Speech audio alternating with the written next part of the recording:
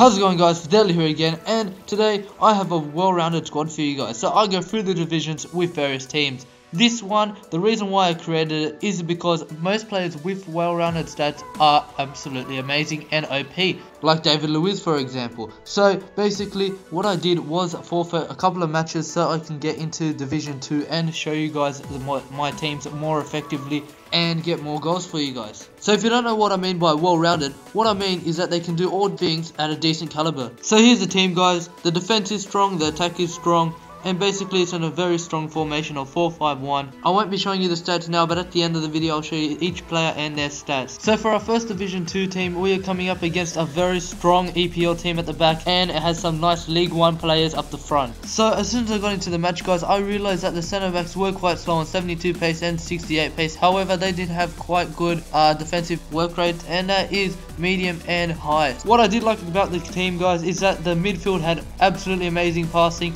and Jovetic was quite fast and could get past the defenders as he's got a very high strength. Also, he's got 76 heading, and that is great for a striker. I don't know how he just got 2 crosses to him and he put them both away, guys. That puts us on 3 points, and we are pushing on to the next team, coming up against a 4-5-1 solid BPO squad. However, as soon as we got in, Jovetic does an amazing long shot, and that goes in, giving us 1-0 at 19th minute. Jovetic is absolutely fantastic, guys. He's so good for a tall striker with 87 dribbling. One thing I really disliked about this team, guys, was that they were decent in every aspect. However, they didn't exceed in any. That really made it hard to play with the team. For example, Hemsik was not fast enough to be one of the 3 main strikers, as he had 75 pace. Also, a lot of players did lack agility, and that was a main aspect that was really letting the team down, guys. I really hate players with low agility, as it's very hard to play with them and it makes the whole team feel sluggish. On the other hand, it was absolutely amazing when all the players had decent stats, and that made it easy to get goals with Jovetic at the front. They were basically feeding him every single ball, and when you have a team that has great creator rating, that means that you will have more goals and more chances.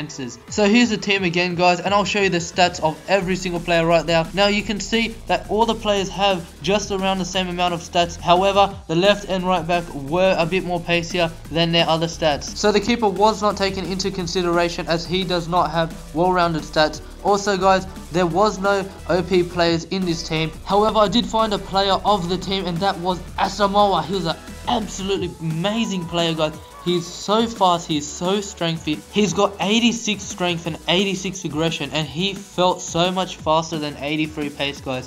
He's got a great shot on him, and he is 184 centimeters tall, guys. He's also got a center mid card and a left back inform card if you would want to pick that one up. On top of that, guys, he's only 1k, guys. So please remember to like, comment and subscribe, and see you next time.